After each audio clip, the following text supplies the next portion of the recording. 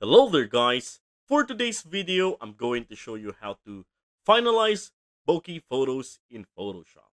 And also, we will dive deeper into duplicating layers, applying maximum blur on our image, masking our subject, using the camera raw filter, applying and adjusting blend modes of some layers. So let's get started!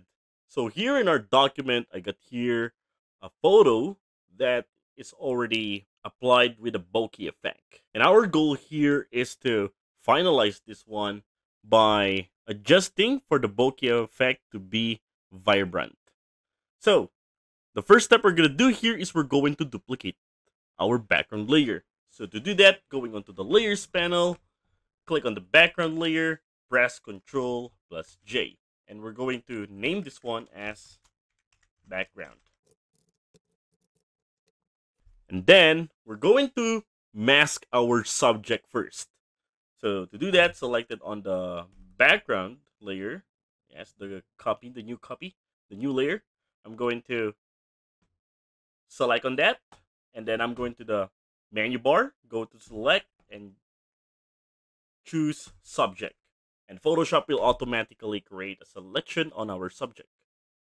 So I do this for our subject not to be applied with some new effects. Okay, but if there are parts that are selected here, I'm just going to click on the quick selection tool on the toolbar here. Just click on this, put this one to minus, and then remove these selections on this side. All right, there you go. With this selection, I'm going to press Ctrl plus J to extract our subject to the background. So when I did that, look at that.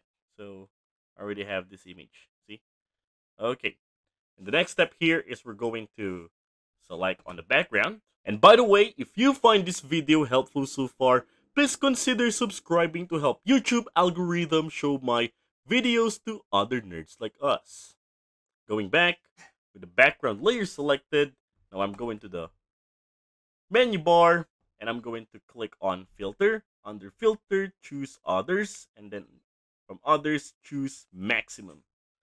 Alright, so when I click that, you can see that there are already changes on our image where you'll notice that the bokeh shape from behind got look vibrant. Alright, so we can also adjust the radius from on how big the bokeh shapes you want to adjust. Okay, alright, so for now, I'm going to put this one to 25. Alright, so this one looks for me. I just selected enter.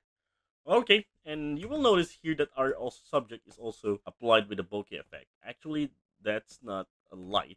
So to remove that, I'm going to add a mask. So click on this, add a mask. And then I'm going to the toolbar, select on the brush tool. Make sure the foreground color is black. Opacity to around 70.